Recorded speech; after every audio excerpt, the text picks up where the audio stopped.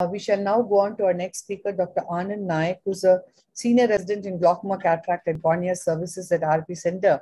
And he's going to be telling us that some very important, not a common complication, suprachoroidal hemorrhage. On to you, Doctor. Yes, thank you, ma'am. First of all, I thank AOS team for giving me this opportunity among glaucoma legends, and my special thank to my guide and mentor, Professor Tanuj Dada sir, for giving this opportunity. And coming to today's topic, that suprachoroidal hemorrhage is one of the deadliest nightmare complication for ophthalmic surgeons, and today we will try to learn how to minimize this complication and preserve good vision. And so I will explain this process in parallel with the case scenario, which has happened with one of my cases. And he's one 15-year-old male who is diagnosed late onset primary congenital glaucoma at 2 years of age and operated for both eye trabeculotomy and trabeculectomy. Later, he presented with one-eyed. Now, his systemic risk factors are he was deaf and dumb and unable to follow the commands properly. And ocular risk factors will be like he was previously operated for trab and trab, and he was highly myopic of -8 diopter spherical and high peroperative IOP of 42 mm of AC. So now later he planned for trabeculectomy with 0.4% mitomycin C under explained visual prognosis. This is a short clip of trabeculectomy with mitomycin C. So traction suture applied and fornix-based conjunctival peritomy done, and thorough cauterization and scleral bed prepared and scleral flap prepared and mitomycin C 0.4% applied, and then thorough wash given and anterior chamber paracentesis done and anterior chamber formed with after injecting air, and scleral ostium made and surgical iridectomy performed, and then scleral flap closed with 10-0 monofilament nylon on both the corners, and then the peritomy is closed with 10-0 Vicryl in a double row fashion. And later here in this case, one point we lacked is we didn't put the releasable sutures. So keep in mind that is one learning point from this case after operating. And post-op day 1, anterior chamber and blebba are well formed and IOP is 12 mm of Hg. After 5 hours, the patient got discharged and he again presented with intense pain in that operated eye.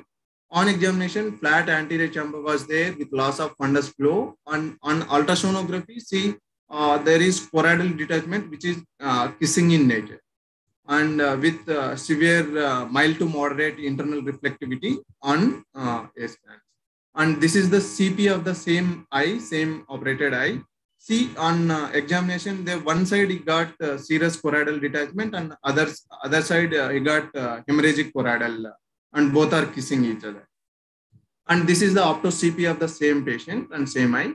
So coming to the risk factors which are responsible for delayed suprachoroidal hemorrhage, glaucoma drainage devices are most commonly associated with suprachoroidal hemorrhage, then the only trabeculectomy, and low post-operative IOP less than 3 mm of SC is the one most common risk factor, and aphakic patients. And other risk factors will be if I already previously operated and known hypertensive patients, ischemic heart disease patients are much more risk for developing suprachoroidal hemorrhage.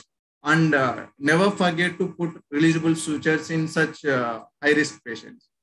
And so if suprachoroidal hemorrhage happens in intraoperative period with signs of rise in IOP, change in red reflex and vitreous prolapse would be there, then in such instances, you have to prompt closure of the surgical site is mandatory. And in case of trabeculectomy, closure of the surgical ostium is needed. So after that, if IOP has increased, then should be managed with topical and oral IOP lowering agents. If in such cases, good visual recovery should be expected. And if suprachoroidal hemorrhage happens in post-operative period with signs of, like in this case also, intensive pain will be there, and change in red reflex, very low IOP, and decrease in vision.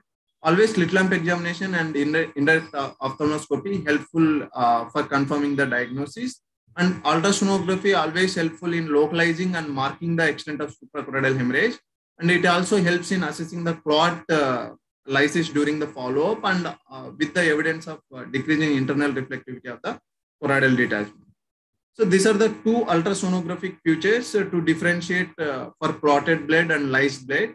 One is the first one is showing with high internal reflectivities on USG, which is showing of clotted blood, and it is difficult to drain. The other one is showing mild to moderate, very low internal reflectivity, suggestive of lysed blood, which is easily drainable suprachoroidal hemorrhage. So for that, surgical approaches will be like once there will be absence of vitreoretinal traction or no retinal attachment, then only external drainage alone is sufficient. And if there is presence of retinal detachment or vitreoretinal traction or vitreous hemorrhage or associated any dislocated lens fragments, then in such instances, vitreoretinal surgery along with external drainage should be needed. So this is the short clip of suprachoroidal drainage of the same patient as explained earlier. So anterior chamber entry made, and then anterior chamber maintainer placed to maintain the AC fluctuations, and later with 23 gauge trocar in an inclined fashion inserted in the suprachoroidal space, and we try to drain the suprachoroidal fluid. See here, blood is oozing out, hemorrhagic blood from the suprachoroidal space, and it is as much as the removed fluid is removed, and then trocar expelled, and then the anterior chamber is secured with 10-0 monofilament nylon suture, and the AC formed with tensely to raise the IOP with HeLa. So on day 3 post-op, the AC and anterior chamber and bleb were very well formed, and IOP is 8 mm of Hg. Fundal glow improved really well from the day 1 post-op. And ultrasonography on day 1, kissing choroidals was there, and it is after surgery, it improved to single dome-shaped choroidal detachment. On day 5, the dome-shaped choroidal detachment was remnant, and we planned for resuturing of the filtering bleb. So this is the short video showing resuturing of the filtering bleb. So same patient, and we traction suture applied, and filtering bleb is explored, and the over-filtering areas, leaking areas is identified on both the sides of the bleb. And then we secured those leaking areas with 10-0 monofilament nylon. And later the peritomy is closed with 80 white clip. And then we given little bit of steroids and oral steroids. And on day 8, the fundal glow is really well improved. And on USG, only there was inferonasal choroidal detachment was there. And later, the patient presented at 3 months post-op with well-settled choroidals, and he got vision of 636 and with IOP of 20 mm of Hg on maximal topical medication. And so the factors which are associated with surgically poor visual outcomes are suprachoroidal hemorrhage with retinal detachment and 360-degree suprachoroidal hemorrhage. The factors which are with good visual recovery will be like suprachoroidal hemorrhage without retinal detachment, suprachoroidal hemorrhage in 1 or 2 quadrants, or eyes which underwent surgical procedures for drainage of the suprachoroidal hemorrhage. So take-home points will be like preoperatively, if the patient is high myopic, previously operated, aphakic patients, and high preoperative IOP. In such instances, we have to reduce as much as pre-op IOP to target range, and hypertension should be controlled, and anticoagulants should be stopped. Intraoperatively, we have to keep in mind that ocular compression massages should be given to reduce the IOP, and mannitol should be given to reduce preoperative IOP in a well-controlled manner. During surgery, AC paracentesis is mandatory as to reduce the intra-op fluctuations of IOP from high to very low. And pre-placed scleral sutures where suturing the sclera and making the scleral ostium are really helpful to reduce the large range of IOP fluctuations, like very high to very low. And releasable sutures are always helpful during surgery and post-operative period also. These are like in our case also, the explained case scenario, lack of releasable sutures, we had that suprachoroidal hemorrhage, and tight scleral flap sutures are always helpful, and longer duration of the intraocular surgery and conversion surgeries from take-home medication to ECCE or SICS and PCR with vitreous loss are always risk factors for developing suprachoroidal hemorrhage, peak cases in such instances while managing. And post-operatively, severe hypotony and Valsalva maneuvers are the most important risk factors. And we always has to explain the patient that do not rub the eyes and patching the eyes for at least 1 week post-operative time, as most tricky surgery. Trabeculectomy is very sensitive surgery, so I have to keep on explaining the patient that do not rub the eyes, night patching for at least 1 week, and while traveling also he can patch. So these are the take-home notes. Thank you. Dr. Anand, that was an excellent talk.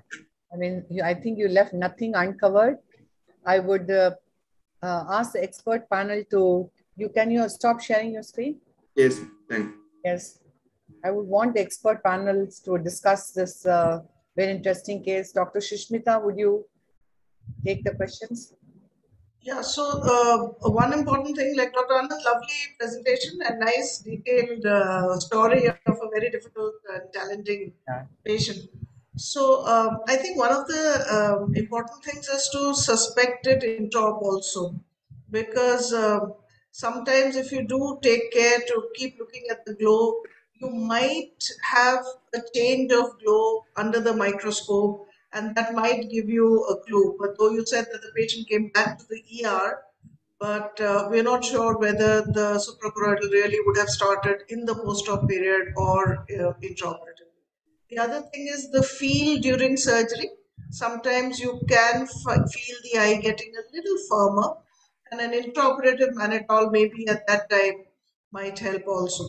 But like he said, identifying the risk factors is very, very important. And the small eyes, the really hyperopic eyes, when you're doing angle closure, surgery for angle closure, those are the ones which are both for malignant glaucoma as for suprachoroidal. But otherwise, I thought very well managed. And the most important thing is to wait for clot lysis. You know, as a young surgeon, you might be tempted to, acha, suprachoroidal hair, let's go in and take it out. You have to give that time of about 2 weeks, usually, wait for the lysis, and only then, if it is not settling, then decide. And I would always prefer a VR surgeon taking over rather than going in as an anterior sector. Those would be my. Yes. Dr. Krishna Das, would you want to add something here? Yes, Dr. Chitra, I think Anand demonstrated a well-managed patient with SCH. But what our younger colleagues, those in the audience, need to know is how to avoid such a situation. Because management of these situations are going to be very difficult, especially for anterior segment surgeons, as Sushmita mentioned. And the outcomes are going to be much poorer if conditions like SCH supervene. So the whole crux of the matter is how do we prevent them? How do we identify those eyes at risk, risk of possible SCH, careful selection of the case, especially advanced glaucomas, and those eyes like high myopes, fakes, and angle closure glaucoma, which are at a higher risk. And all our efforts should be in preventing either prolonged intraoperative hypotony or postoperative hypotony. All the measures which we take to ensure there is no prolonged hypotony, whether intraoperatively or in the postoperative phase, is going to prevent such a complication. In this context, I don't know whether it's truly in context, but this one question I have is, what is the role of a decompressive vitrectomy in a phacomorphic glaucoma? This has been a question in my mind for a long time. There are a lot of cataract surgeons who talk about doing decompressive vitrectomy in a case of a... So Chitra, in all our cases where we feel that despite mannitol, the pressure is not adequately dropping down, and we have to go ahead and do a cataract surgery, we will definitely, and we are lucky to have the retina surgeons with us. So they will do that for us. And many a times they'll just put in a trocar, and then if the vitreous is fluid, it may just come out by itself instead of going in and blindly doing a vit. Or maybe they just do a very small core vit, and the chamber also deepens off, and you are operating on a softer eye, which really is good.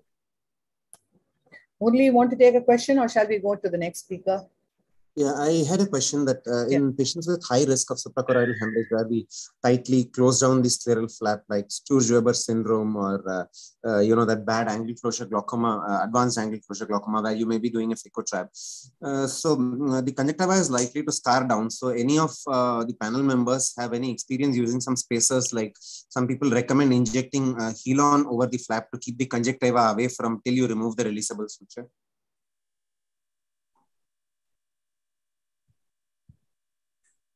So Murli, I don't think, if you inject Helon under the bleb, so after 24 hours, it will all be gone. Yeah. So it is not a long-term measure.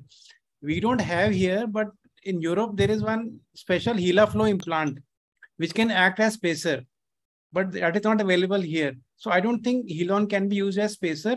The only important take-home message in this case, I just want to highlight, we had to go back and close the trabeclectomy, because the vitreoretinal surgeon drained, and you were very happy day one, and third post of day again kissing choroidal recurred. So unless you manage the hypotony and you close the trap, your suprachoroidal hemorrhage drainage is not going to work. So that was a learning experience. And what mistake I did in this case was that I should have put in one-eyed patient. It was under general anesthesia. So we should have given mannitol under general anesthesia. Secondly, end of surgery, I should have put some Helon and put additional releasable sutures. But sometimes you are overconfident, and the case was very nicely formed. And when I saw in the morning, case was 10 pressure, doing very well. So you become overconfident, and then 1 o'clock when I'm having lunch, then casualty call, that patient has come back with.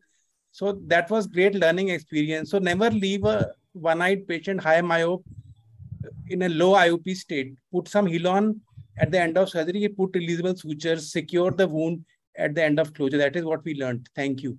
Yes, thank you very much for those pearls.